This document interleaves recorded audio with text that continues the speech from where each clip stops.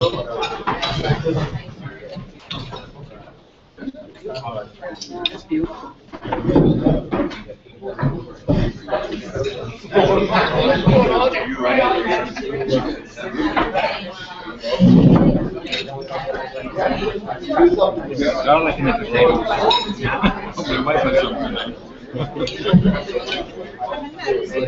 good.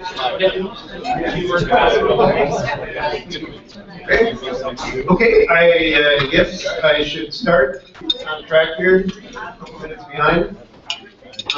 As Graham said, my name is Utzig. I live in Nelson. I worked in the Kootenays, including the Kootenay boundary, for about 35 years. I first came here back in the 1970s, worked for the Forest Service, and covered the whole region, including over here. Spent some time in the, used to be a ranger station in Rock Creek and Durand Forest here. I used to work out of those at one point as a research scientist.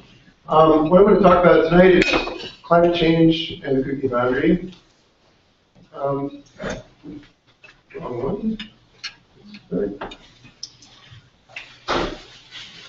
Okay. So the reason that I'm doing this is I've been working on a couple of projects around climate change in the Kootenays for the last 4 or 5 years. The first one was one that was funded by the Ministry of Forests, or whatever they're called these days, looking at vulnerability and resilience assessment for forests in the area. And secondly, for the last couple of years, I've been working on a project that's funded by some environmental NGOs, Wildsight and the Conservation Northwest, looking at conservation needs in light of climate change, which is actually how Graham and I met, was a workshop that I did earlier this summer in Grand Forks as part of that project. The climate information I'm going to be presenting is not climate information that I've generated or these projects have generated, but it's climate information that comes from a variety of sources. There's a PCIC, the Pacific Climate Impacts Consortium out of the University of Victoria, which is mainly funded by the provincial government. There's Climate WNA, which comes out of UBC and the University of Edmonton. There's Climate Impact Group in Washington, which I think like their work in the Climate Basin. It also applies to some of this area, as well as from the IPCC, who incidentally will be putting out a new report starting tomorrow, actually. I'm sure you've heard of them. I'm going to begin by being clear, and I never know, speaking to a general audience, kind of what level to start at. So, assuming there are some people who probably don't know too much about climate change, I'm going to start at a fairly low level, and my apologies for those of you who are extremely well informed. But I always think it's good to make sure we know what we're talking about. First of all, I think we need to differentiate the difference between weather and climate. Weather is what happens tomorrow. It's when you make a decision whether to take your umbrella or your raincoat. And climate is a much more long-term thing. This is averages or extremes over a significant period of time, usually decades. Usually when we talk about climate, we talk about 30-year averages, at least. So today we're going to be talking about climate, not weather. First thing about weather and climate is they're extremely variable. This could be temperature, it could be precipitation year to year. As you know, no 2 years are never the same. But that variability is contained. And short-term variability, usually years or decades, it's usually in our area, it's controlled by ENSO, or the El Nino effect, which I'm sure most of you have probably heard of, or La Nina. And they usually last 2 or 3 years, 5 years, that kind of thing. There's also longer-term oscillations in climate that are fairly regular. Pacific Decadal Oscillation, PDO, kind of affects 10 to 40-year ranges. We're just moving into a colder phase of that right now, which usually is colder, wetter for our area. And we also have long-term trends, and this is what we're going to be talking about tonight, is climate change. This is something that overrides all those other kinds of variability. And when you look at the Columbia Basin, there's been quite a bit of change in climate over the past few decades, over the last century. Most of you probably know it was quite a bit warmer in the 1930s. We had a lot of fires, dust bowl days out of the prairies, and then it was a bit cooler, moister, and over the last 30 years, it's begun to rise again. And you'll notice that it's actually rising at quite a bit steeper level. This is probably the real onset of climate change. And there has been a long-term trend. So what does this mean in terms of climate? When you look out there today, you know, people will say, well, it turns cold, you get a cold winter, wow, climate change isn't happening. That's part of that variability, but there's also more happening than that. When you think about climate, think of that old bell curve you used to hear teachers talk about. You know, you got a few people down there that are failing, you got a people who are really outstanding, but most people are in the middle. So when you get this bell-shaped curve, where the average is where most things, and then when you get out toward the edges, there's very few at the very cold or the very hot. This could be years in terms of temperatures. So if climate change is happening, and it's simple, it just means that bell curve shifting to the right. You're going to be getting not very many really cold days anymore, so it'll be gone. We'll be getting more hot weather and a few new record hot weather days. But that doesn't seem to be what's happening, because we're getting weird, as some people say, climate is just getting weird. We're still getting those really cold days, we're still getting hot days, and it is generally getting warmer. Well, this is looking at European summer temperatures, which we're looking at Europe because they've got data that goes back 500 years. And if you look at this, it appears that things are moving to the right.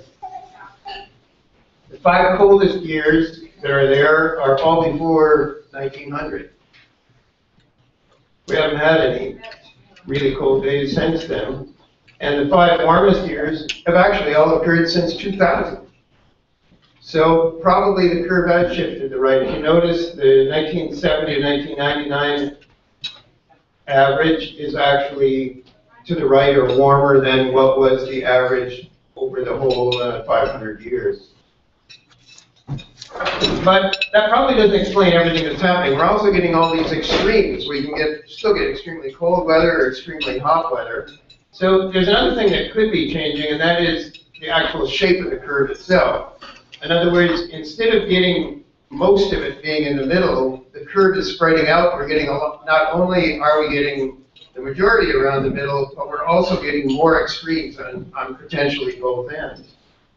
In that case, we'll get actually more colder weather, more hot weather, and we'll get record cold and record hot. But we don't seem, as the last graph showed, we're not getting many record cold days. So maybe it's more complicated than that, and this is probably more realistically is that's happening, as well as it's getting warmer. And so what we're ending up with is a new climate that is more variable, not hardly any new cold extremes, lots of hot weather, and lots of record hot weather. And that probably is a better explanation of what climate change is meaning. So what it's meaning is that we're still going to get some cold days, we're still going to get cold winters, but on average, we're going to get a lot more extreme hot weather.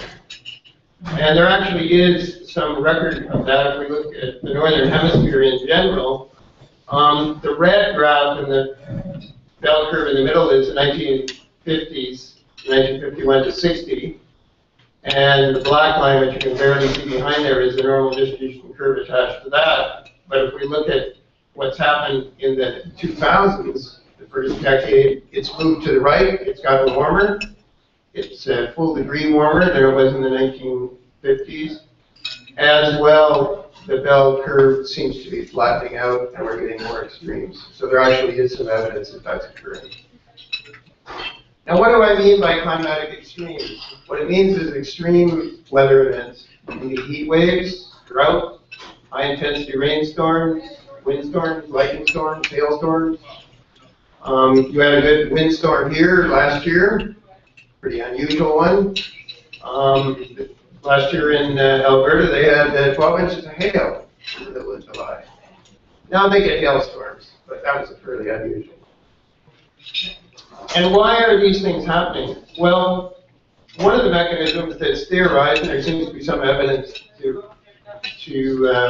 back it up, is that the jet stream, which controls how weather systems move across our continent, particularly in the northern part, seems to be increasing in amplitude. It's a wave that goes like this, and it's actually going higher and lower on the continent, as well as those waves, as they move across the continent, are moving slower. This seems to be tied to the fact that we're melting the ice sheets in the Arctic.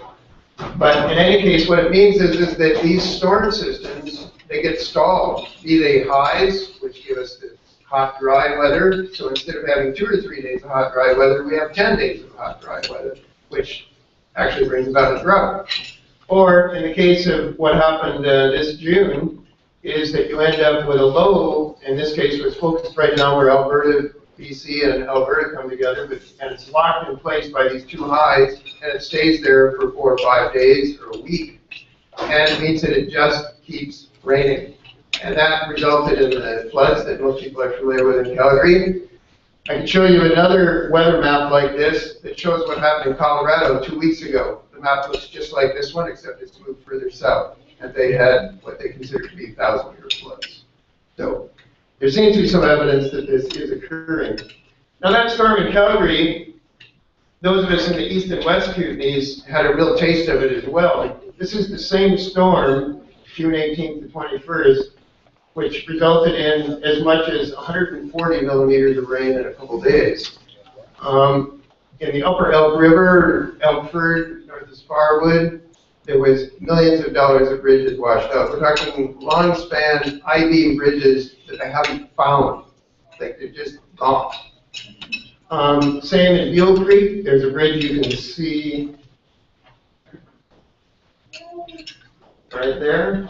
That's washed about a half kilometer downstream.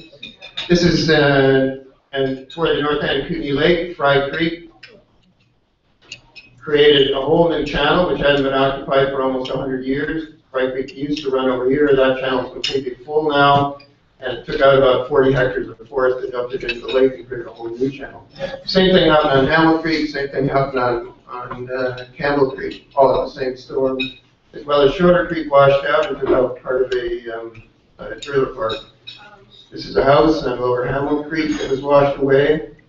And Upper Hamel Creek actually was an interesting one. We've had a couple of fairly major fires there in the last few years, and those actually contributed to landslides, which made the flooding worse in there as well. So you get a combination of extreme events as well. Last year at the north end of Kootenay Lake, we had record precipitation for the whole month of June. This is 100 years of data from Caslow, and during June, the average rainfall was 60 millimeters. The highest recorded in the previous century was 120, and this year, or last year, we got over 200. In fact, if you add the first couple of days of July, it's 240, so 4 times the normal amount of rainfall. And most of you are probably aware this resulted in a fairly large landslide, which killed 4 of my neighbors, destroyed a number of houses, and creates an ongoing risk. So these extreme events are probably the things that we're most concerned about. There are ongoing things which are more gradual, but it's the increase in extreme events that we need to definitely start planning for. Now, I'm just going to press this point once, but there's a lot of debate right now with the IPCC report coming out as to whether we're causing this or whether global warming is really happening. So this is a record of, in the red graph, the CO2 concentrations in the atmosphere going back 400,000 years, and the temperature going back 400,000 years based on ice cores in the Antarctic. This is where we're at today. In fact, we have the highest level of carbon dioxide in the atmosphere that has been experienced on Earth in over 2 million years. We are creating a big difference, and it's unprecedented. We can't look back in history and say what's going to happen. We can model and look at the geologic record, but it is a big deal.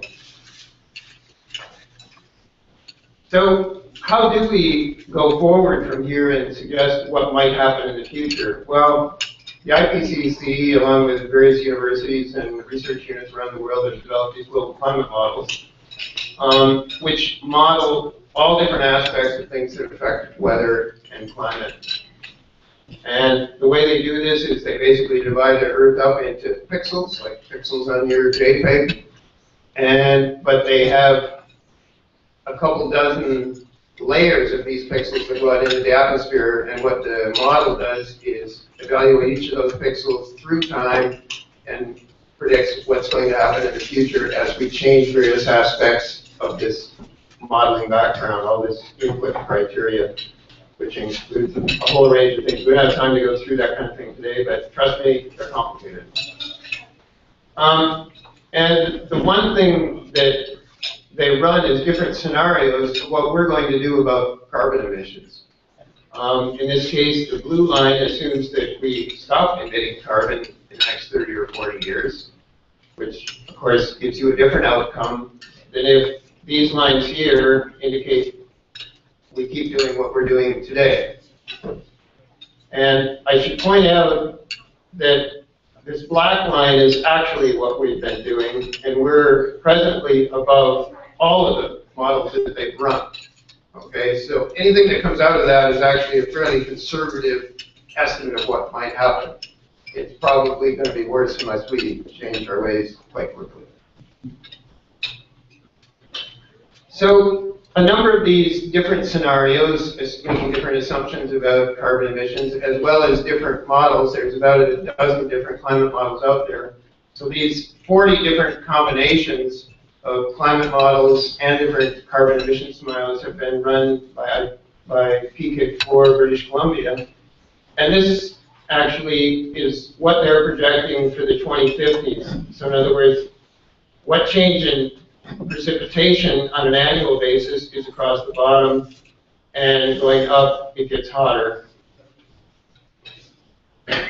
So down here, there's no increase in temperature. So the most conservative model suggests by 2050 we might be rising temperature by about a degree centigrade, and the more pessimistic ones suggest it might be 3.5 or 4 degrees increase, and the rest of the models are in between.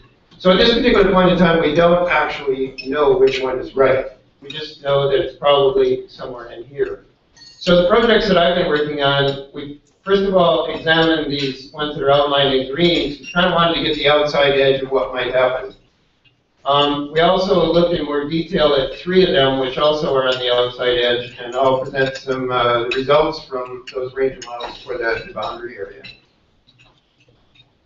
So this is just looking at projected changes in temperature by season. You'll notice there's a range for the 2020s. It might go up by 1 or 2 degrees. 2050s, we're looking at anywhere from 1 to 5 degrees. And in the 2080s, we're up to as much as 8 degrees. What you'll notice is that almost all the models do agree, although they disagree in the amount of change, the pattern of change is fairly uniform. They're looking at much hotter summers and somewhat warmer or hotter other seasons. And that's, I think, the important take-home message here. We might not know exactly how hot it's going to get, but we know summers are going to get much hotter. They do agree on that. And if we look at precipitation, the agreement is even more stark, is that most of them suggest an increase in precipitation in the spring, winter, and fall, but they all suggest a decrease in summer precip. Okay, so we got 2 things going on in the summer that are distinctly different. It's going to be hotter, but not only is it going to be hotter, it's going to be drier, which I think living in the boundary, you know what a hot, dry summer is already. So that's what the projections are saying. I think the other thing, important thing to point out is that the variability in terms of temperature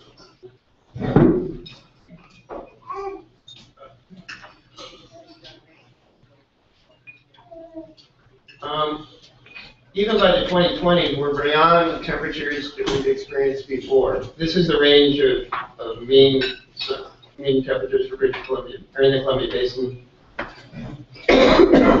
in the past, and we're already beyond that, and we're well beyond it once we get into 2050s, 2080s. Whereas precipitation is much more variable, and the changes that we're talking about are probably something we may have experienced before, although the summer one may be beyond. This is looking at the whole year. So one of the ways to try and understand what that means, when I tell you it's going to be 2 degrees warmer, it's kind of hard to wrap your head around what that might mean. So one of the things we've done is looked at taking those future climates that are projected and saying, well, we know what kind of vegetation grows in a particular climate today. So if we look at the climate that's projected to be here in the boundary in the future, can we find that climate someplace else in North America and look at the vegetation that's there and get an idea of what it will be like to be in that climate in the future? So in British Columbia, we've got this bioinformatic mapping system that we use that maps all of BC. I think most of you are familiar with it. If we just look here in the Kootenays, or in the Kootenay boundary, we've got the lower elevations, the driest south aspects. We have ponderosa pine grasslands. When you get over, going toward Castlegar, you get into cedar hemlock or up to Granby. And then in the upper elevations, we have Eagle spruce, alpine fir forest, and lodgepole pine. And south of us, as you move down into the States or in the Okanagan, we get real grasslands and sagebrush. And I've added those in here because just take a look at that. That is a picture of one of the climates, of what's growing in a climate that's projected for here in the future. So this is just another cross-section. If we look here to the west of the Kettle, Granby, this is the sort of sequence of zones that we would expect. And east gets a bit moister and cooler. So what we've actually done is you can actually plot those climates, and this is a simple plot, but as soon as you go warmer and drier on the bottom, colder and wetter on top, more coastal out here and more continental over here, you could actually locate any particular plot on there.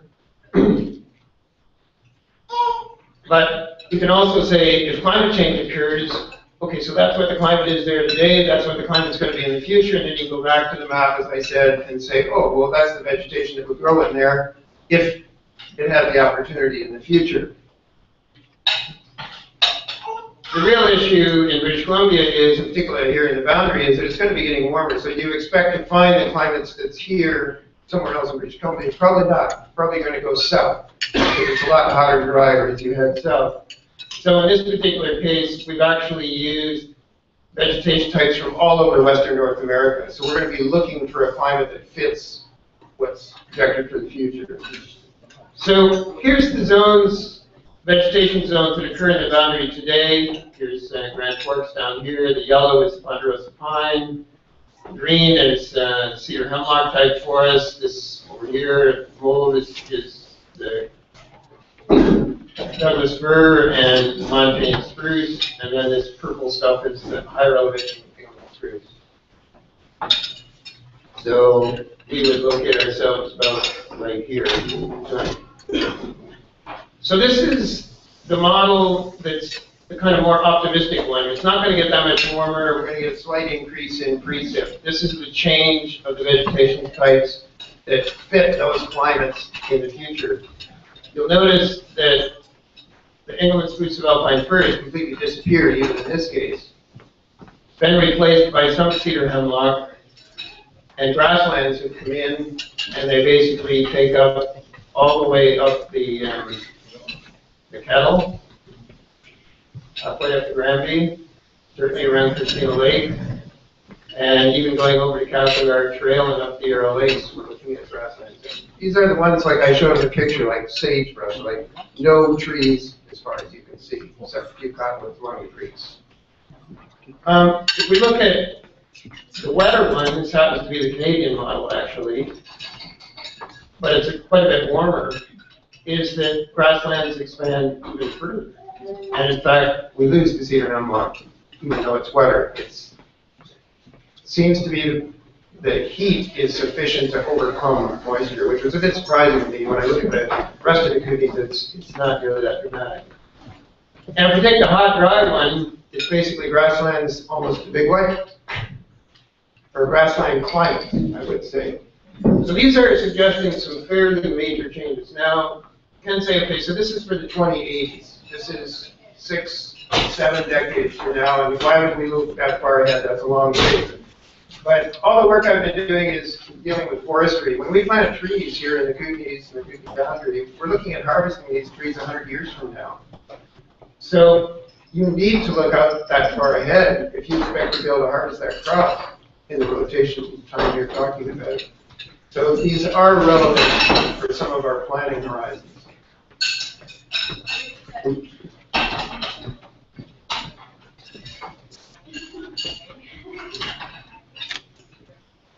So just to give you an idea, these colored areas on here are where the model had to go to find climates that are projected to be here in the future. Those grasslands, some of them come from down in Washington, but some of them come from as far away as Utah and Nebraska, Colorado.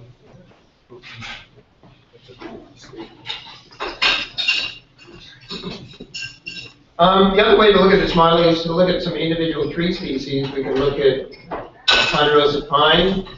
So this left one is where ponderosa pine grows today, and this is projecting where it might grow in the future. You'll notice that even by the 2020s, it's potentially growing more areas, but it's not that common. Frequency is low. And this is based on an average of 18 models. And what this last graph shows is whether the models agree or not. So if it's red, all 18 models agree ponderosa pine won't grow there.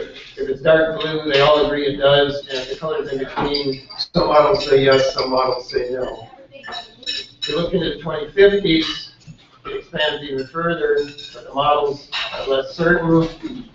And by the 2080s, it's pretty well all the models are agreeing that it's disappeared from the lower valley bottom, which again backs up that theory that we're going to much hotter, drier grassland. And this is, again, 18 models scenario. We look at Engelmann spruce, it's the opposite. It's fairly common at the upper elevations today. By the 2020s, it's looking more scarce. 2050s, 2080s, the climates for Engelmann spruce pine fir are pretty well disappeared. The other thing we looked at in the study in the West Kootenays was we looked at fire. Obviously, these harder, drier summers got us thinking that, well, maybe fire is going to be an issue. And secondly, if these trees are going to disappear, how are they going to disappear? Are they just going to die in place, or is there something else going to lead to these changes? And I think disturbance is certainly one. Fires are very sporadic, and we've had a lot less fires in the last 30 or 40 years than previously. We actually looked back, this is a map of all the fires that have occurred since 1918 in the West Kootenays. And we then correlated that with climates back then and used that to project the climates in the future and say, well, how much fire would we expect to see? So these are looking at 3 different parts of the West Kootenays. This is the average for the previous century or the previous 90 years. Quite a few more fires, 20s to 50s, that when it was hot dry in the 1930s. It's been pretty steady since the 1940s. 2020s, it's going to go up. By the 2050s, it's going to go up a lot. The other thing that's going to affect things are insects and diseases. We've already experienced mountain pine beetle, the largest devastation in the history of Canada, actually. That was probably tied to climate change. Not getting those cold winters that kill the beetles. You've certainly had some experience of that here in the boundary. But there's lots of other beetles out there too. There's other things like spruce mudworm, which is affecting Douglas fir here, Dophostroma, which is where it gets moist root disease, just loves these drought conditions. Probably wondering about this woman here. When you do a Google search on spruce beetles, she always comes up because she had an outside wedding and she got a spruce beetle down her dress. So there's other hazards out there. So the other thing is I've been talking about these climates shifting and things and vegetation shifting. Well, the simple thing was if things just moved like that, it's probably not going to happen that way. Each tree has a slightly different tolerance, and these ecosystems are going to disaggregate. And you're going to get new things coming in. including insects and disease. So it's going to be much more difficult to predict what things are going to look like. I'm sure you're very interested in water. There's been some modeling done, particularly in the States, looking at all the Columbia Basin, of course, because they're very interested in how much water we're going to be supplying them, given that conditions are going to get hotter and drier south of the border as well. This is some modeling that's been done for the Kettle, and it's based on modeling of how much flow the Kettle River has just as it crosses the border. Basically, what it's saying, this first set of graphs is snow water equivalent. In other words, how much water is contained in snow on at any given time. And of course, in the summer it's 0, but it used to be this blue line was the amount that has occurred over the last 30 years. The red line is the mean of 10 models projecting into the future. And you'll notice by the 2080s, it's about half. This is going to change the flow in the river substantially. We're going to get more flow in the winter months because, of course, there's going to be less snow. The lower elevations probably aren't going to have any snow, so it's what used to come as snow will come as rain, and it will run off immediately. Flooding will be diminished because the peak will be less because there's less snow to melt. But on the other hand, in the fall, because there wasn't any snow to melt, flows are going to be quite substantially reduced in the latter months of the year is what the models are suggesting. So, just to kind of sum this up, we've got human activities which are creating climate change, but at the same time, our other activities are affecting ecosystems out there as well. We're logging, we're mining, we're building roads. So, ecosystems are under a fair bit of stress from what we're doing already, and we're adding to this with climate change. But there are all these intermediary processes that are also going to be changed with climate change. And these are probably going to have more effect, things like fire, insects, wind storms, disease. And this is going to make changes to our ecosystems. Probably some of them may be lucky enough to migrate, some may reorganize, some will become extinct. And that's going to have an effect on us because we depend on those ecosystems for ecosystem services, for resources, and as well they affect us through natural hazards. Now we can respond to that in a number of ways. One is adaptation, which we're going to talk about tonight, is basically trying to live with these changes. But as you see, the changes that are coming down the pipe are probably not going to be ones that we want to live with. The other option is what we call mitigation, which is to actually try and do something about climate change, which I think we cannot forget. So I was asked to look at one aspect here and talk about some challenges and some opportunities. So I'm just going to talk about forestry and ecosystems. So to pick 3 challenges, which I think are important. One is obviously going to be fire. It's certainly going to be increasing intensity. Changing habitats and consequent species loss. We're going to be losing species. There's no question about it. There's some species that are not going to survive.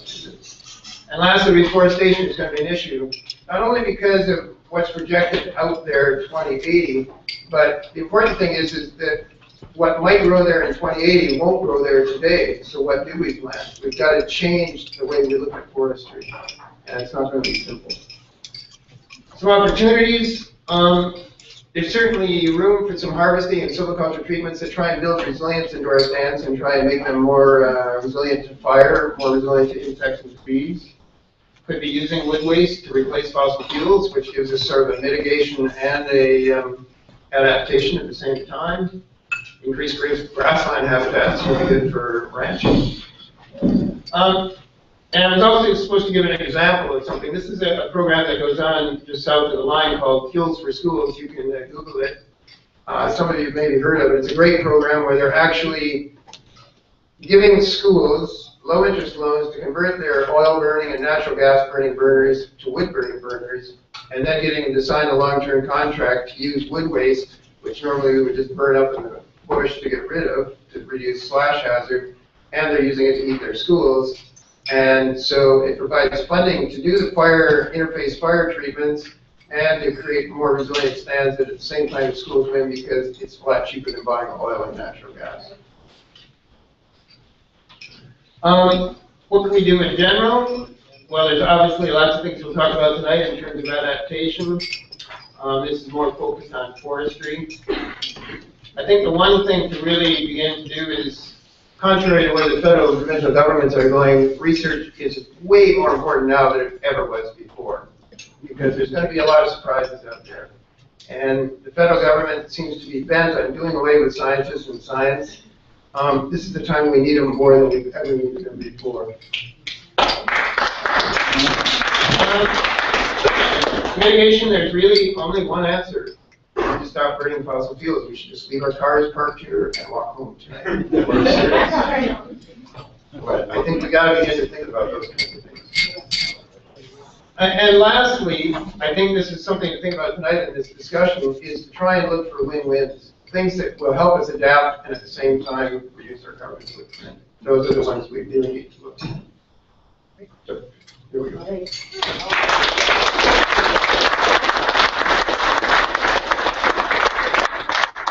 to be around? 2080? Anybody going to be around? Thanks so much, Greg. That was great. You gave me so much food for thought, and I've stolen some of my thunder quite happily too. So I'm just going to transition to my slides, and we'll start talking about water. Oh, they're going to have to do something.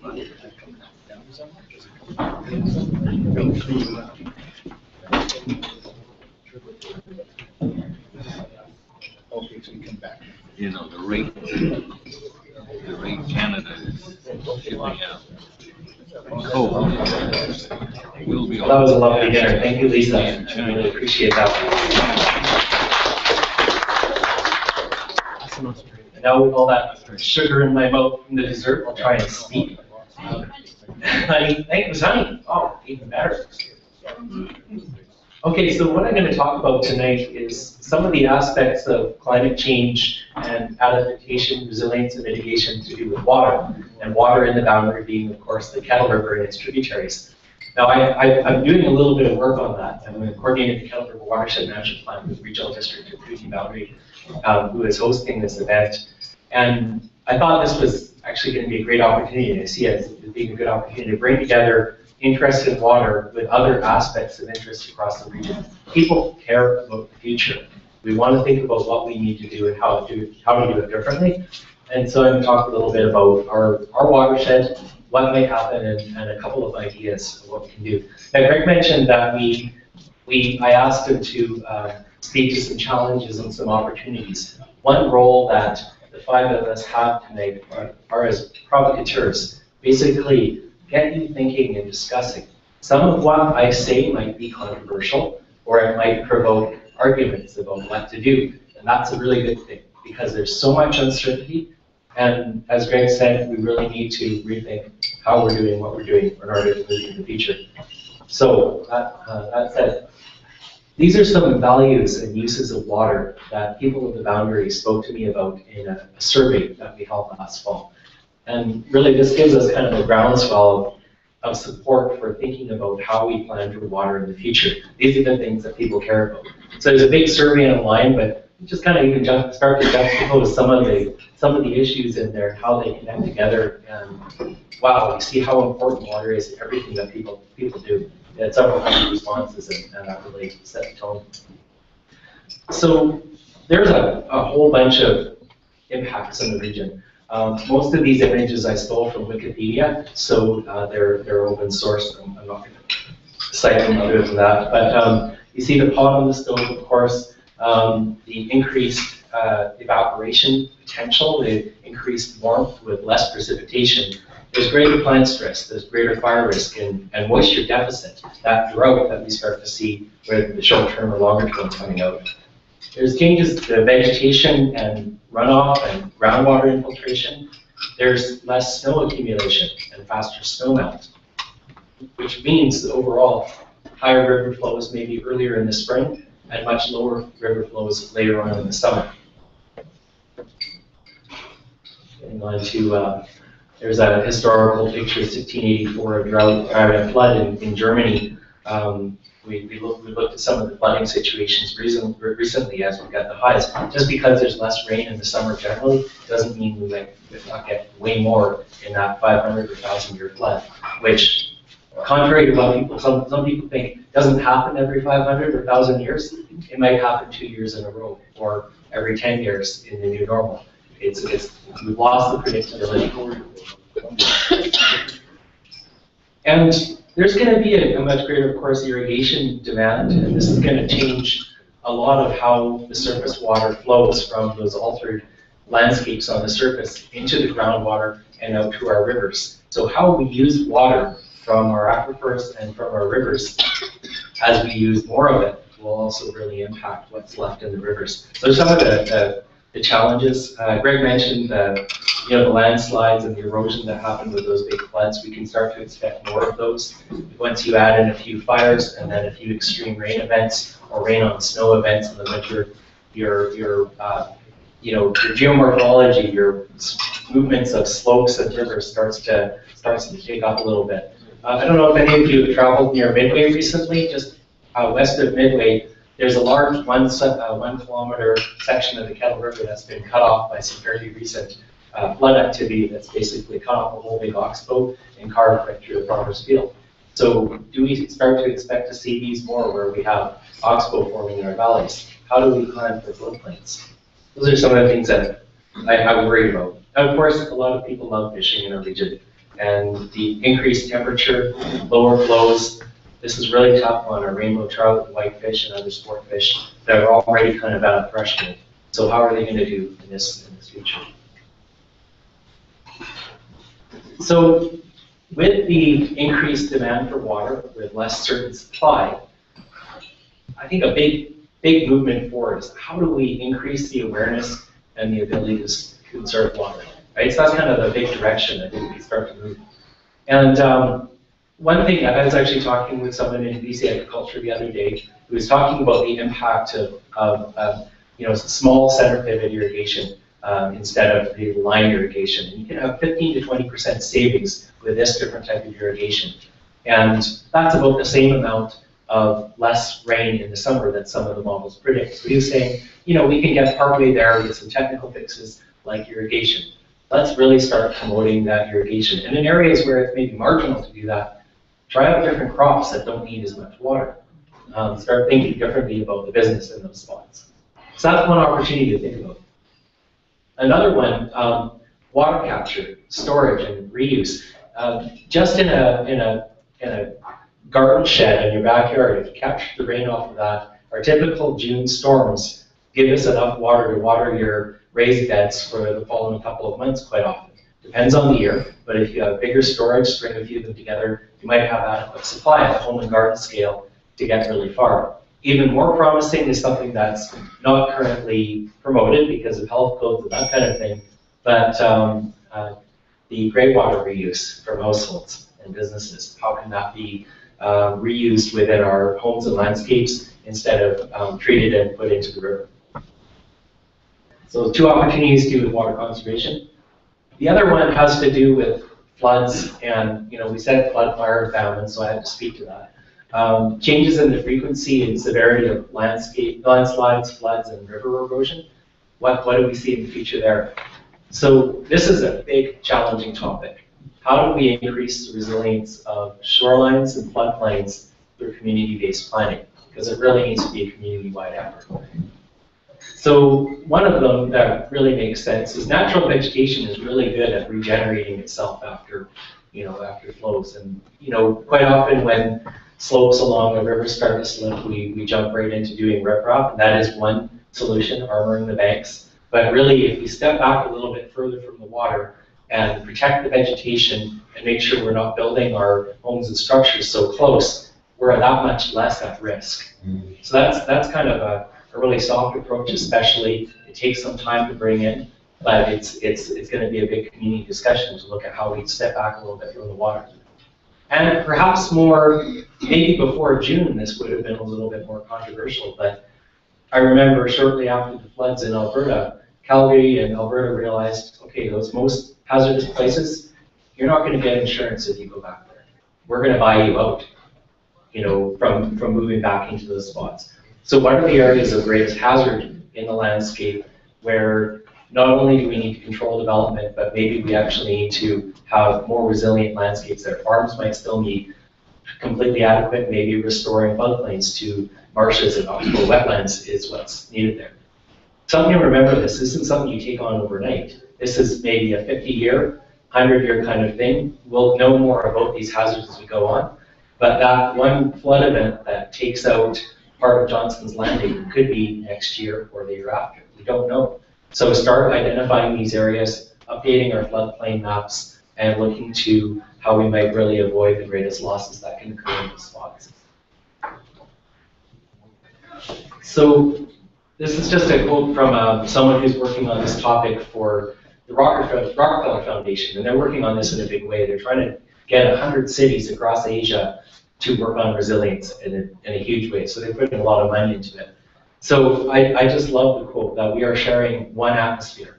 And we have that shared responsibility, not only for our own backyard, but for across the world, to reduce the greenhouse gas emissions that contribute to climate change, and also support efforts to help our vulnerable communities adapt to and build resilience to the effects of climate change. So that's the challenge for tonight. When we move into our discussions, we'll pick up some of those opportunities, look at the pros and cons, and see where we get from there. So next, I think that's about all I have. Next, I'd like to move to Roly. Roly, Russell, come on up.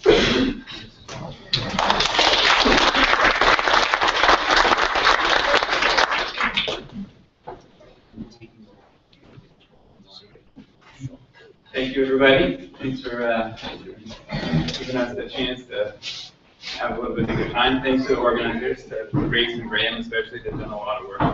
Use that microphone. Yeah, use it up. I don't like microphones. You're not the only one. So I'm not going to use it. About 6-7 years ago, so I grew up in Grand Forks, and then I moved away, and then I came back. And shortly after I came back, one of the food producers who actually grew part of your food tonight said to me, he said, well, with climate change, you're going to be able to grow more, aren't I? And my response was basically, I think Greg mentioned it already. He said, trust me, it's complicated. Okay? And this is actually one of my main points that I want to convey tonight, which is that trust me, it's complicated piece. And this is essentially what we're trying to do, is we're trying to figure out what is the role of climate change on growing food that we want to eat. All right? It seems like a very simple system. This is a bean. This is a 100-year-old heritage Ducabor bean that J.J. Berrigan's mom gave me this last year. That's my daughter. So how does this system work? Oh, my animation didn't work out. Oh. So just pretend you can't see all these pieces. you animate it. Yeah. So the temperature piece is obvious. Temperature increases. If that's true, and that's really all we're talking about is a couple degrees of temperature, then yeah, this bean is going to grow a little faster. We might actually get more food to eat. But then, once we start putting those into these models, we see, okay, food production might actually go up. And then all of a sudden we think, oh, well, CO2 is part of this driving kind of cocktail of things as well. And that's good for plants too, right? So that's going to make them grow better as well. So if we have a model and we're just putting those two pieces in, things are going even better for a lot of these crops, all right? These simple models, they're looking at one plant, for example, and looking at individual inputs and how those respond. And then we start looking at rainfall, and then the tides start to turn a little. As Greg mentioned, all of those different models are predicting less rainfall in the middle of the summer. Well, that's not so good for our crops. And on top of that, they're predicting unpredictable rainfall. So all of a sudden, you have a flood in the spring, and 3 days of water on this little bean plant means it's going to die. Okay? At the same time, we start putting in more than that one plant, one person model, and we see pests, and we start to look at how those dynamics change as temperature changes and as climate changes. And then on top of those pests, we start to look at the diseases that are potentially transported with those pests. and how those as well are responding to this. And that model all of a sudden becomes very, very complicated. This is, anybody know what this is called? No, it's littler. It's called a glassy winged sharpshooter. So I just like the name, and I figured I better show you a picture of something. No, it's actually in California. This is becoming a huge problem because this is like a leaf hopper, okay? But it moves around and it transfers a pathogen to plants when it moves around. And this little leaf hopper is much more receptive to a little bit warmer temperatures than its parasites. Okay, so there are other animals that parasitize this, and it doesn't respond. It responds faster. So all of a sudden, grape producers and I think nectarine producers are having all these problems with pathogens that are being circulated more rapidly because of climate change, because of this little insect. All right. So now, coming back to this model of one plant and one person, we change those into little balls and sticks. As scientists, we like little balls and stick models. This is more representative of what we're actually looking at. Not one ball and one stick, but all this. Okay, this is a model that I was working on with colleagues for a totally different system. Same thing applies. Each one of these balls is a plant down on the bottom. Each of these other balls are things that eat plants. As soon as you start pulling on those balls in the middle of that network, it is really, really difficult to predict how that system is going to respond. Okay, so this is Icarus. Probably a lot of you know the story of Icarus and Daedalus. Daedalus is the engineer basically that crafted all sorts of magnificent things in Crete. And this is his son. He made these wings. Told his son he wasn't allowed to fly too close to the sun. Yeah, he didn't listen, so he got into trouble. But this, I use this as an indicator of hubris. So this idea that we can really understand these systems well enough to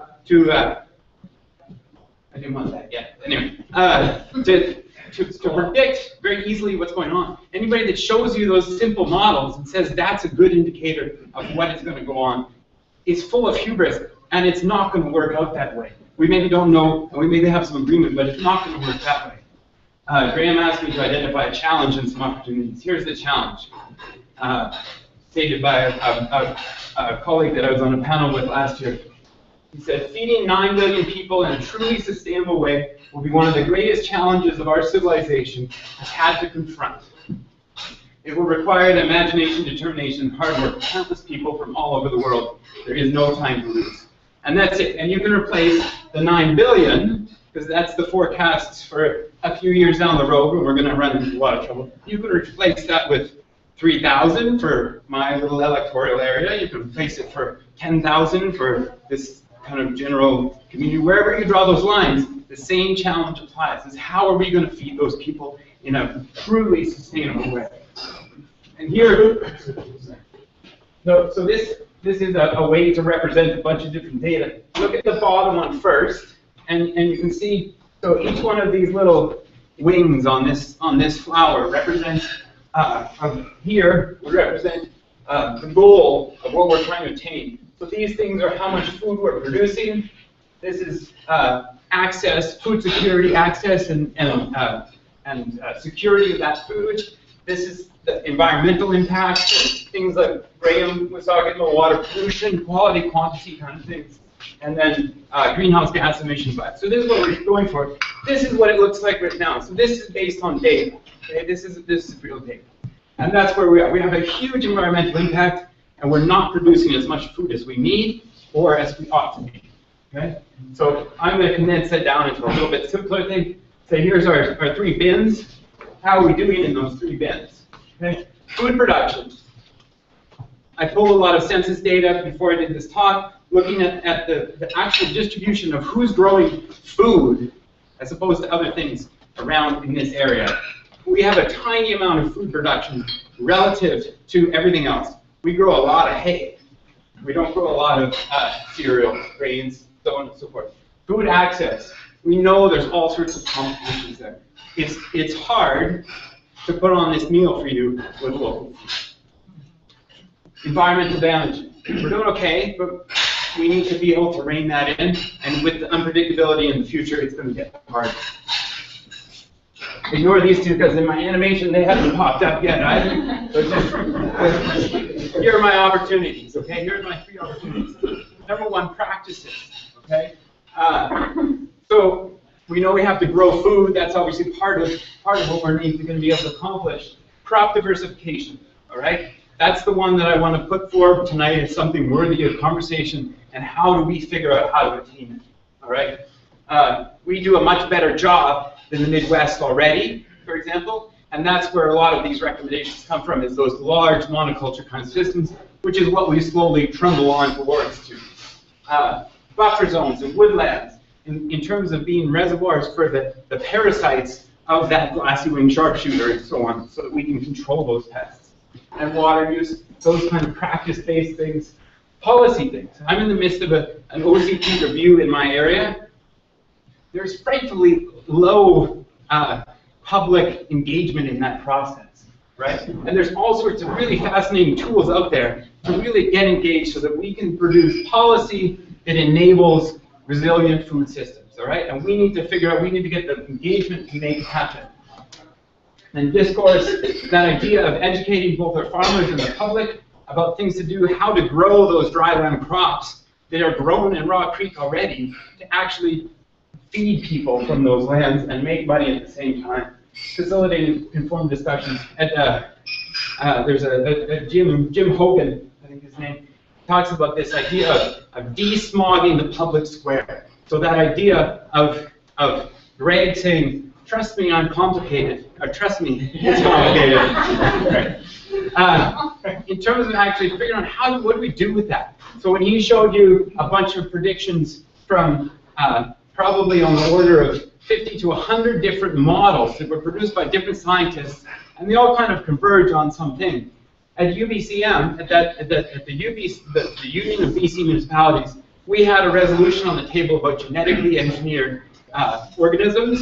That debate was all over the board, and there was absolutely no way to tell if anybody was telling the truth, all right? There's no scatter that centers on some point in that conversation, because in that realm, there's no value placed on who is actually telling the truth. And we have to figure out some way so that people still remain engaged in that process because they recognize that there is some value in that truth. And I don't have to explain it again.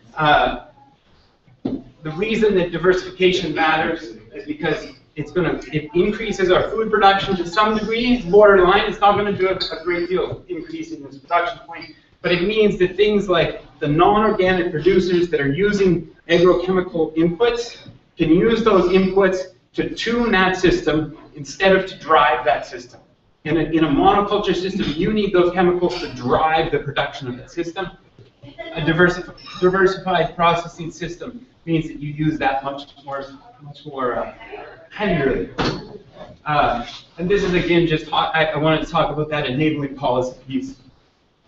And de-smog, this is my daughter, and I was using her as an example. When she starts talking, you have no idea whether she's telling you a story that has any substance to it or not. But she does like her one. That's it. Thank you.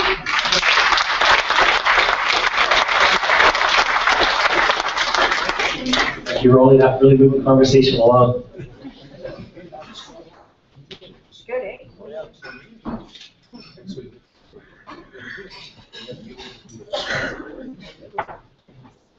All right, next up is Ryan Durand, and talking a little bit more about ecosystems. Great.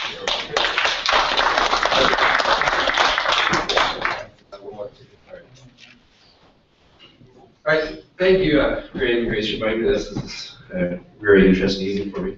As my mother just said 2 seconds ago, everyone's already said everything. It's good that my presentation is absolutely no more words than the title of my name in it. Nice and simple. My real interest is ecosystems, specifically plants, and I guess by extension biodiversity in that. And we've talked a fair bit. We've talked a fair bit tonight about the changes, anticipated changes, potential changes, variability, and really the unknowns associated with climate change and where it's all going.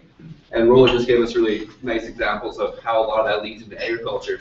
And one that jumped out at me at the agriculture is really looking at things like diversity and natural predators and that whole side of it. And that leads perfectly into my passion, really, which is figuring out where things are, what they are, and what their function is in a landscape.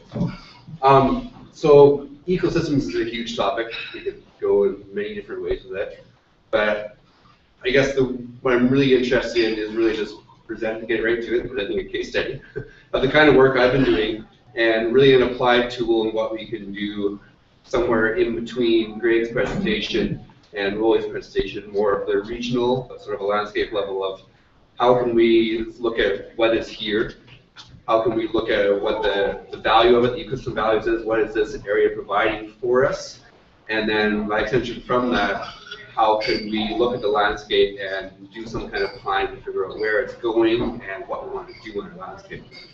So I have a quick and simple local case study. So for the last 2 or 3 years now in the Slocan Valley, we've been doing a whole bunch of work. We started out by doing a bunch of fish inventories and population studies and stuff, and moved on last year doing something called sensitive ecosystems inventories, so looking at more of the landscape level of the various ecosystems, and it's going to progress on from there this year. So my case study to wrap around ecosystems. So Slocan Valley goes all the way basically from the junction of the Kootenai River right up to Slocan Lake is our very randomized study area. And so what we've been doing is getting really nice imagery. We've been getting out there and we've been actually mapping it. So we've been on the ground, mapping it out, and really at a local learning level, learning what we have. Because if we want to do any kind of planning for the future, any kind of resiliency, we really need to know what we have. And this is a place where there's been a huge passion for any kind of environmental, anything with ecology for a long time, that literally no one's ever taken the time to actually get out there and really map it and see what's there. We simply have no idea. And once you actually get on the ground, it's amazing how, not amazing, amazing how bad some of it is and how good some of it is. And even in a place like the Slocan Valley, you drive through and go, oh, it's green, it looks beautiful. When you actually start looking at it from an ecosystem functioning perspective, you realize how hammered most of it really is. We've been talking last week a lot about wetlands, Slocan Valley, and I've been unable to find a really good wetland in Slocan Valley yet that it's actually functioning really good. It's in really good shape. A lot of them are already looking really bad, human influence from a variety of different factors. And if we start adding climate change on top of that, who knows where it's really good to go. So this is me jumping right into opportunities and challenges at exactly the same time, not going to really define them, but my opportunity is the opportunity to actually have the time to get on the land and at a local level, whichever your area is, to really learn what is there and come up with some kind of a tool to describe what's there so you can look at it over time and really help your planning processes. My challenge is actually getting the client to do that and actually doing it for real and doing it in a meaningful way where you can actually learn what the pieces are in a meaningful way where you can actually use it in some kind of planning process. And after watching Greg's presentation, it kind of destroys a lot of my thought process on it because I'm thinking, I was all excited earlier today when we were having a conversation about looking at habitat values for rare species and landscape level linkages and everything else and doing this planning stuff in the valley over the long term. And then when I saw his map of what it's going to look like in 20 or 40 years, I go, oh, well, that's great now, but in the end, it might be good, it might not. But since we're putting effort into trying to preserve what is there, to restore what is there, and really understand what we have to begin with, I think we can be a lot farther ahead in a lot of other areas that literally don't know what's there. Like, I grew up in Christina Lake, and there's a lot of areas around here I don't even know. So what we do is we map these things out. We give them all kinds of fancy codes to describe what's there. We can theme them in all different kinds of ways and say these are light components of an ecosystem type. These ones are marshes, these ones are forests, these ones are floodplains, these are rivers. These areas are really degraded natural valleys. And then we can really start to build themed maps to put functions and conditions and all kinds of assessments on it. Our big one is really trying to figure out how we go beyond just saying this is a forest and wetland, but how we actually assess it and go, this one actually is functioning. These ones where we actually should put effort into in restoration. And these ones where we actually should start putting effort into conservation, actually buying, purchasing, protecting otherwise, to make kind of big linkages. So it's not as directly related to climate change as the other one, but in a place like Grand Forks or in the boundary in general, we have something like the Kettle River, where again, everybody has all the little favorite spots. They know a lot of localized values. But does anybody have a really good picture of the entire system of what's there? of where the prime habitat is, where all the really degraded sites are that really could use a hand, and where all the areas are that in the future are really going to be our biological refuges, our hotspots of diversity that when climate change does hit, we're going to make sure those are maintained, not developed or destroyed now, and are really intact as possible in the future, so they are really a refuge of what species we may have left. So like an example of just a theme map, and in the end you get all kinds of crazy, pretty pictures with a million colors that you can't make any sense of. And that's the challenge, is actually collecting all this plethora of data and actually using it in some meaningful way to come to the end goals we're talking about tonight. So I guess if I was sitting down with the group tonight, that'd be my real challenge is we all have different interests, we all have access or are in the midst of collecting different kinds of data, whether it's ecosystem stuff like myself or it's social or economic or everything else. But in this age of being completely overwhelmed with data and just pounded with volume of data, how can we actually use it somewhat effectively to get somewhere with it? That I see is one of my biggest problems. That's it.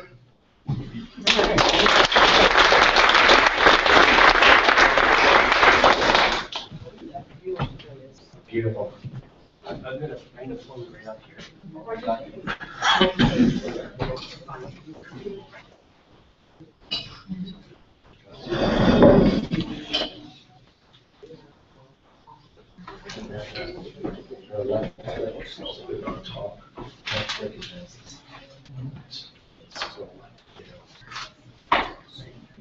Here's Sandy Mark.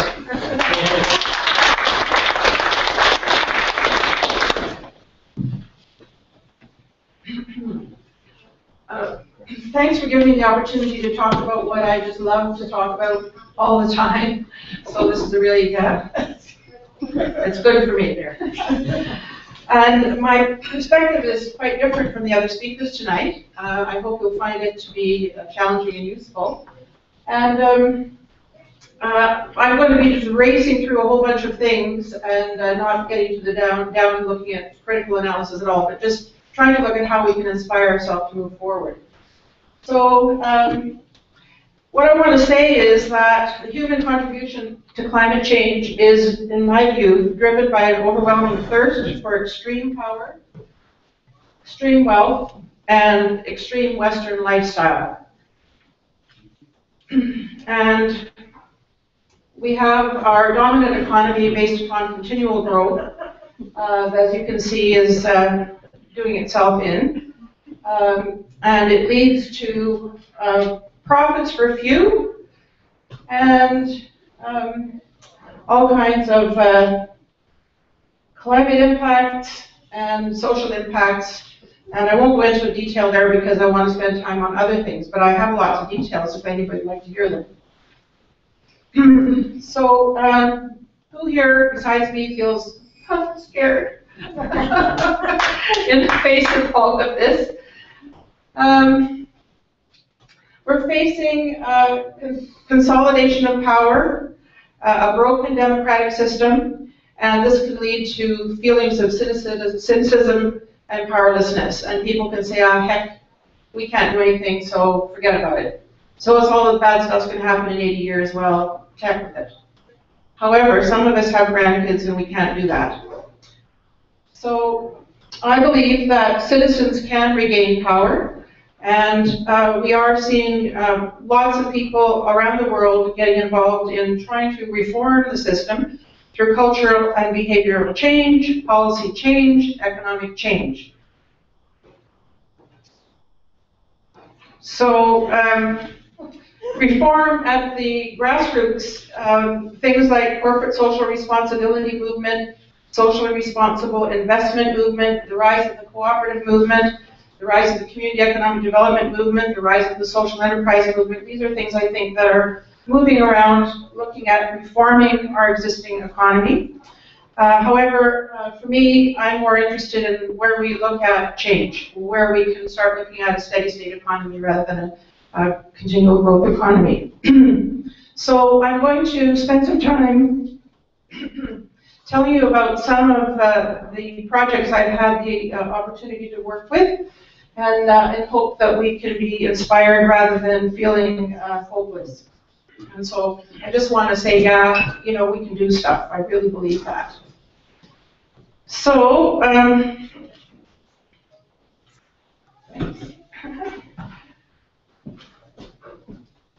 I'll begin with one example that my partner Frank Moreland over there and I experienced.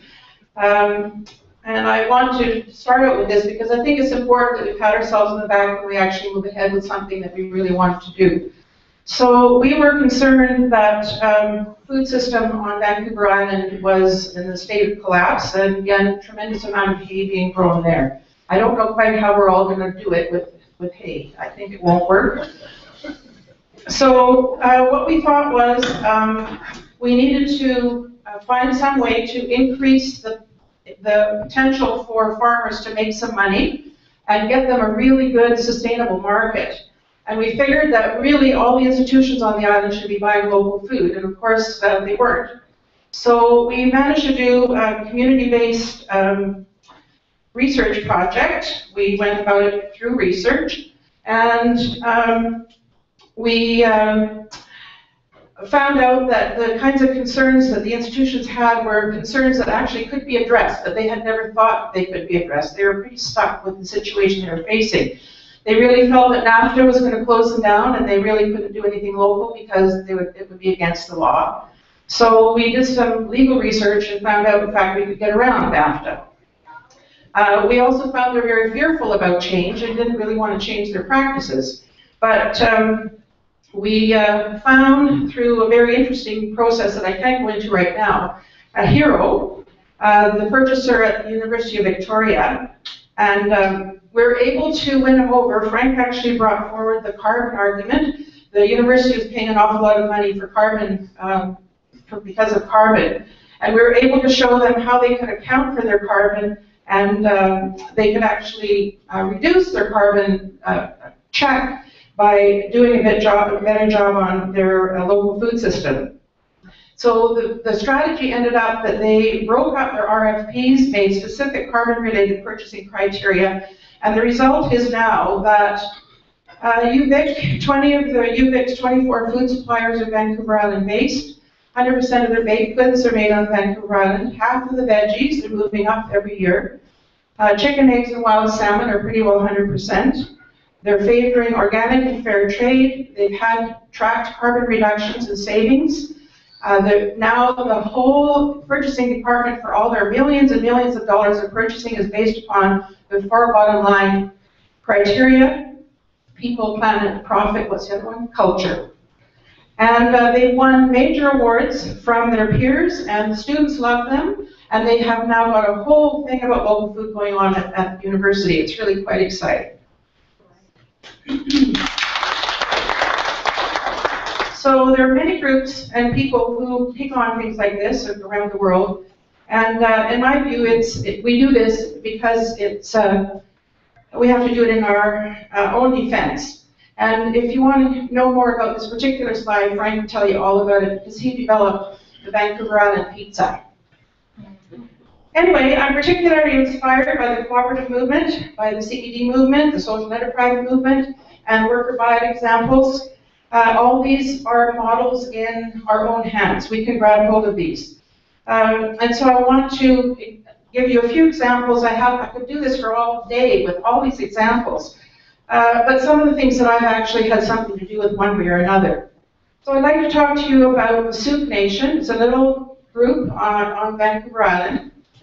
They have 250 people. They went through a planning process for 2 years with a community developer, a friend of mine. And now they have the largest photovoltaic project in Canada, producing 75% reduction in their power use.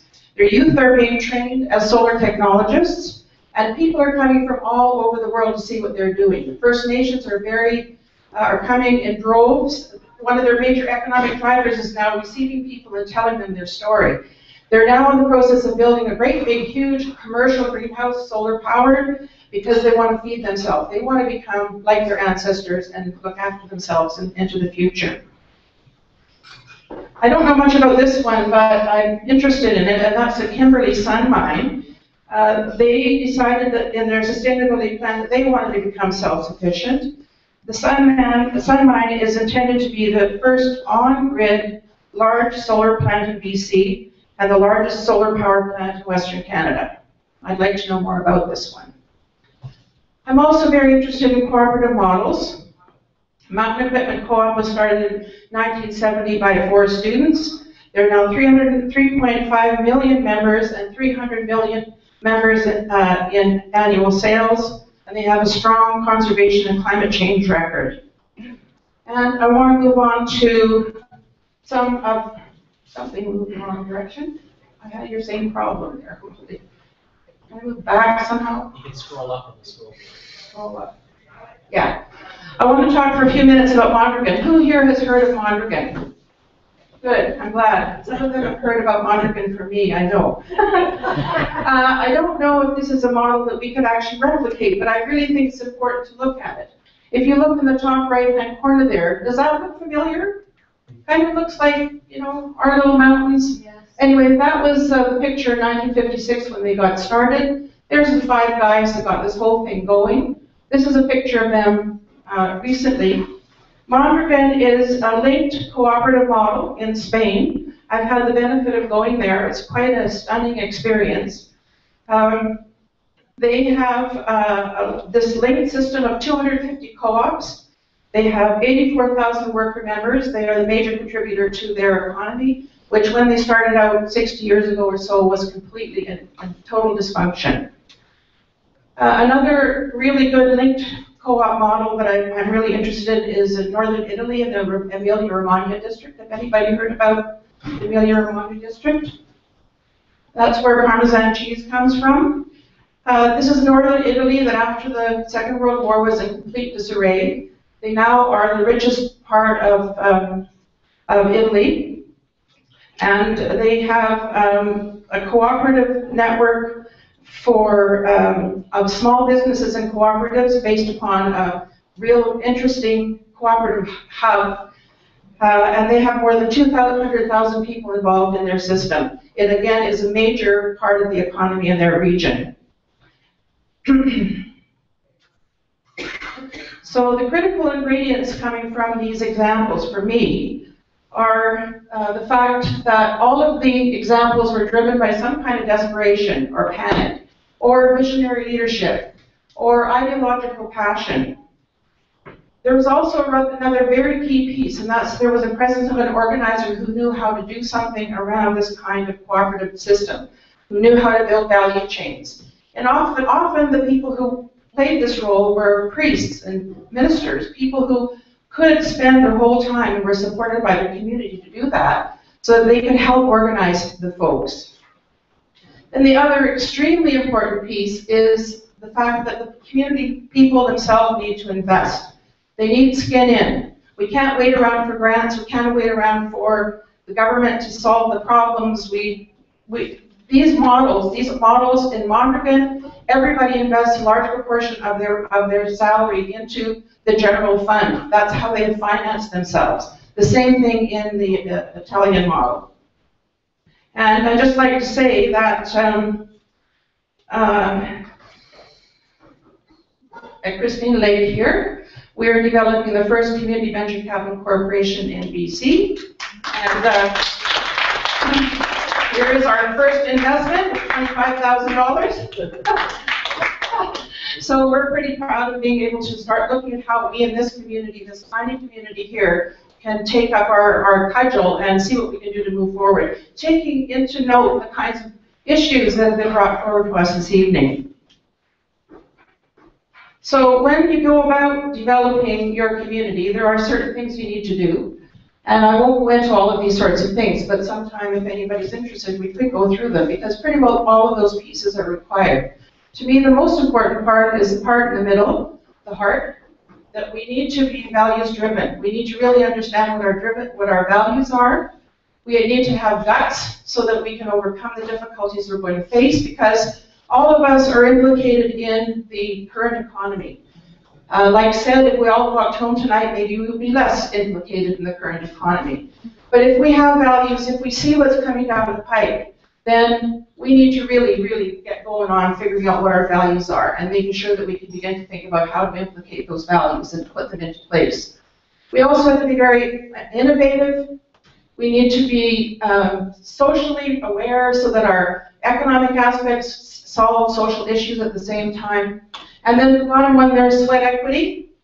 We gotta sweat. We gotta be doing stuff. We gotta make things happen. Starting all these projects I've talked about, and many, many more I could talk about, all start with some people who sweat for quite a while to get the whole thing going. So those things are important pieces I want to bring to your attention. So for me, I'm interested in imagining how we can have a climate resilient boundary. And I'm wondering, are we ready here? Are we ready to move ahead? Are we ready to take charge of our future? And can we do this by grabbing hold of our economy? Thank you.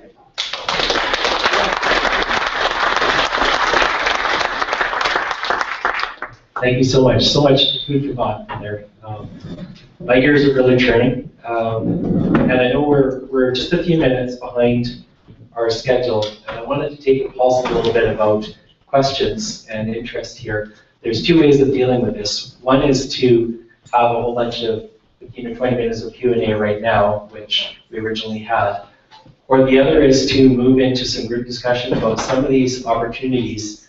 And if you've got burning questions, we've got stickies at all the table where if there's something you'd like to address directly from one of our panel or openly at the end, we can address it. So knowing that you have that opportunity, are there any questions that you'd like to address first to the overall group or of panelists before we move into this discussion? So I'm proposing a shorter discussion period or short question period before we move into our discussion.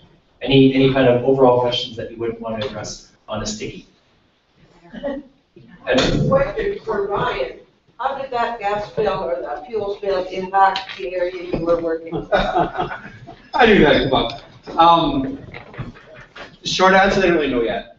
Okay. The media effects have largely dissipated. I was up there on Monday, not far from the site, and you wouldn't even know it was there. We had a bunch of fish counts done a couple weeks ago, and the fish populations are significantly different than they normally are. So the acute effects don't seem to be too horrible, but really we need some long-term monitoring data to see what really happened and where it's going to be. So how do you see the value of the work that you've done in the past then in supporting the community and informing the community on being able to effectively assess what the impact is? We're really lucky in that area that they actually, through a lot of the stewardship groups, is they have a lot of data. They have over 15 years of annual fish counts by the same persons. They actually have really good details of what fish populations were there, where they are. And they have over a decade of benthic and vertebrate plant counts, so all the bugs the fish eat. So they have a lot of really good base data there to have a baseline to know. Yeah. If we didn't have that, it would be really difficult for people. Can everybody at the end of the table hear that? No? That's what I was afraid of. Okay. To answer Kathy's questions about how does the work that's been done in the area help assess the changes over time, I guess, of the spill, is that we're quite fortunate in the Slocan River. There's been a lot of committed individuals that have done a lot of work in there. Particularly, there's a fish biologist who's done annual fish counts in the same methodology, the same places for the better part of 15 years. So he has amazing data, literally, of every single rainbow trout in that river from pretty much the Slocan River to the Kootenai River, so he knows what's there. So you have phenomenal baseline data that they actually use to compare against the future similar counts, I guess, and assess change over time. So again, that baseline data really helps in case of data. That's it. Yeah, it speaks to the importance of having good data because you don't know what's going to happen in the future. It's the last thing and we ever you aren't expected. able to assess what the impacts are unless you put the work in to do those assessments. And the alternative would have been a spill up there of that 35,000 liters and having them do monitoring afterwards and going, oh, there's still fish, it's all good. But in reality now we have some way to check against that and say, no, these are the baseline levels in 15 years, we know exactly what should be here, and it has changed or it hasn't changed. And that's a great segue to one of our opportunities. Are there any other overall questions that you wouldn't want to address on sticky? In any event, they'll be answered tonight and openly if we have time for it. Okay. Now, so what we have collected here are a set of opportunities, and I put down the keywords for the opportunities, and quickly go through them. And I'd also like to hear back about any that have come up to you tonight about, hey, we should really do this to improve our resilience and deal with climate change. So keeping that in mind, I'm going to go through some of the opportunities. And then what's going to happen is we're basically going to have you go to a spot that you're interested in on one of these walls, and there's going to be a bit of discussion task about that opportunity. So I'm just going to walk through an example and then read through here if there's any others. So we'll just take Roly's crop diversification example. It will go right up here in the top on, let's move this aside so you can see. It'll go right up here at the top. You're going to write all the factors that might help support that happening and are in favor of it. So forces, this is a force field analysis, forces that will support getting more diverse in our crops. And on the other side, what's happening that would actually hinder that? What barriers would we have to overcome? Constraints, those are the things against.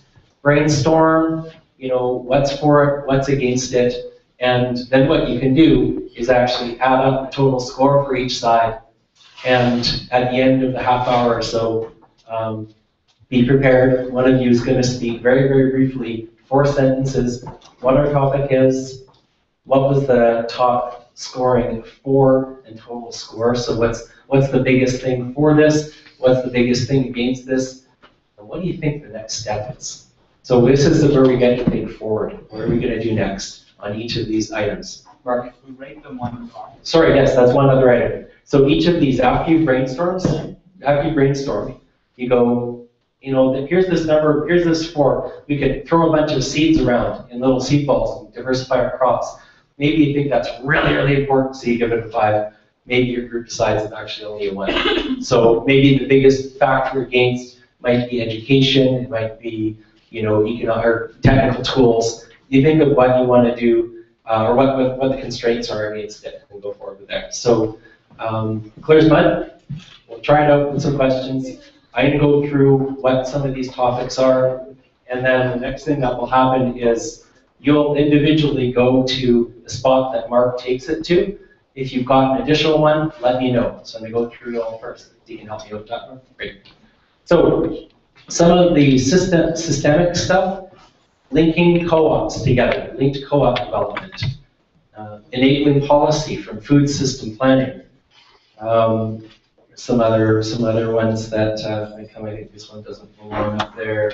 Some local food policy, desmogging the public square, and member and community investment in our capital funds. That's a few things that are together in that kind of area. In forestry and ecosystem inventory and conserving and restoring our ecological assets, decreasing the interface fire risk with the harvesting example that Greg gave us about, the fuel to school program, using which replace fossil fuels, maybe taking some of those interface loads. Increased grassland habitat and rangeland. I was talking to a rancher about this discussion last week, and he was like, sounds good to me. So there maybe are economic opportunities that can also build carbon in the soil through how we manage grasslands. So if you'd like to talk about that, that's a topic. Are there any that I've kind of missed here overall? On water, we've got efficient irrigation and crop alternatives. We talked a little bit about that with Roly as well. Water capture, storage, and reuse, gray water, for instance. Community planning to protect riparian and streamside areas, and identifying and getting out of flood hazard and geomorphic hazard areas. So those are some of the topics that were brought up by our promoters. Are there any other ideas that you think that we could try out in the small group discussion that we go to the board on? Any burning ideas in here? Also, 100 Mile Initiative. 100 Mile Initiative. Okay, so a local food promotion initiative. Yeah. Okay, so it's kind of the seal, the recognition of boundary produce. Okay. Okay. You got that one? Okay. Okay. How to reverse the trend of what's happening in the last 70 to 80 years? Because you take that picture, you got the Granby 80 years ago, there used to be lots of little farms, They do everything, potatoes, garlic, all sorts of stuff, and now they're all hay. How do you reverse that trend when they've all gone out of the business because it's the cheap products coming from all over the world, and that's what we're buying now because they're cheap. So how do we reverse that trend? That sounds great. It seems like it fits right in with a couple of the other topics. What I might do, if there's a lot of interest in that linked topic, we might put two together in one place and group can get around that. Okay, are there any other final ones, okay? Graham, one that's always troubled me when we talk about food safety, food diversification, co-ops, et cetera, is where do we find the expertise in primary production and marketing? In the old days, when I grew up here, there was a government agrologist that you could go to and get advice on this or that, all these diversified farms you just mentioned. Now there's nobody. So where do we go to get the expertise that's being lost? And who do we trust? Whose opinion can we trust today? Yeah, that's a great question. Actually, Roly, you've discussed before the need about local expertise and extension as being a part of how this works. Is that kind of actually having locally supported agricultural extension to help make these things happen? Is that an opportunity? Actually, that's what I'm saying. Okay. No, it very much is, right? But it needs to have some inertia behind it as well. Okay, great. All right, so what's going to happen now is there's more of these than there are of these, so we're going to cluster them, I think, a little bit. Mark, would you like to suggest a first cluster and sending some people over here? Yeah, I'm wondering maybe we could just call one out and see what the show of hands are. If there's enough people to form a group, then we'll make a group and we'll go there. If not, only a couple people, then we'll move on until we get enough people and we'll. And then we'll have about half an hour for the discussion after that. So then a group of people gather around and you'll do that as a group. And we'll come back together. Each group will present with these four-sentence report. And that's in the middle of each poster to remind you what that report's going to be when one of your members comes up and does that. So, well, let's start with this one I happen to pull it first. So. Yeah, so reversing the small farms turn to hay. How do we have robust, local, lots of food production happening? Robust and perhaps diverse. Okay, so, what are the hands up? Shows of hands on this one. Are there 3, 4, 5? There's probably 5 people. You want to go right there? Do we only go in one? There is only one that you can go to, but. I want to get them all first. Okay, why don't we get people maybe starting over here? Everyone that put up their hands and is interested, just come on over. Okay, and I'm gonna. Well, they're starting to move. The second cluster connected with Ryan's talk was getting into that ecosystem inventory. I should say the provocateurs that are related to the topic that you're addressing can go over and help out that group if you have any questions. We'll rotate the vote a little bit and support the discussion.